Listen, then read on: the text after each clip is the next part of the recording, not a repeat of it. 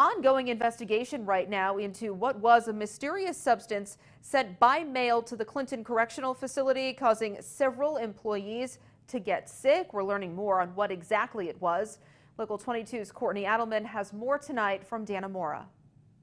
Lauren, in a statement, Governor Cuomo says the substance is believed to be fentanyl, and exposure to it caused 11 employees from the Clinton Correctional Facility to be hospitalized. New York State Police say they responded to the report around 9 a.m. this morning after staff discovered the substance in the mailroom area of the prison. Police say those staff members began to feel physically sick and were sent to the Champlain Valley Physicians Hospital in Plattsburgh. At this time, the staff members remain in stable condition.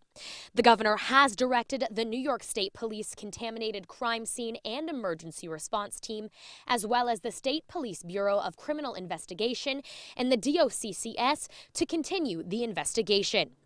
In a statement, the governor said, quote, "The investigation into the incident continues, but one thing is clear. We must stamp out this fentanyl scourge before it claims another life."